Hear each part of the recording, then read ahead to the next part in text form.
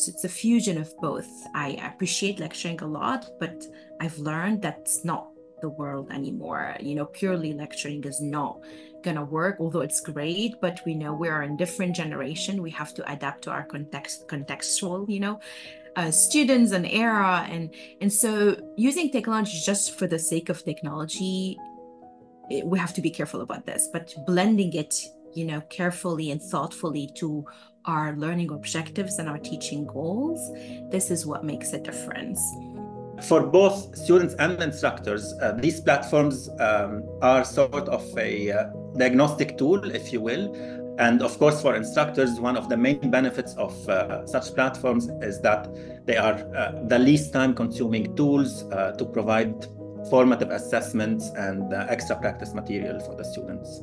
But I think from a student standpoint, one thing that's really stood out is accessibility. For students, they don't have to worry about having something at a particular place. They can access it from their phone, from their iPad, from whatever. And that for us means better results in terms of students actually completing the assignments.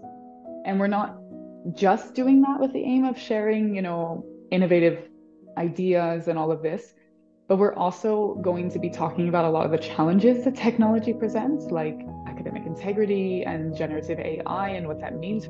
So I think sharing is the key, in addition to basically trying to stay ahead of the curve and continuing to learn. And when that learning can be from each other, then you're even more efficient.